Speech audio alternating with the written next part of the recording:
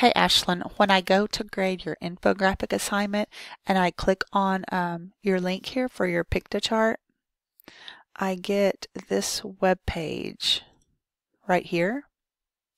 Okay, and what that tells me is that you've selected the wrong link to share for those who want to view.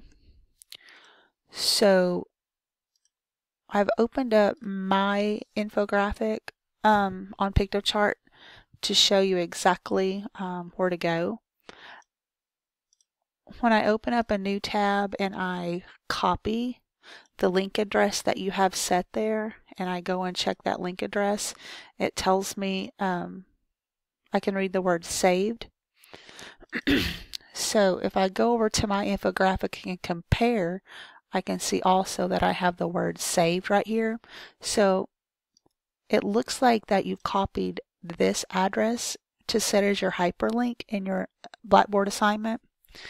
And what that does is if you set this link, whoever clicks on that will have to have your username and password information to log in to Piktochart to view your infographic.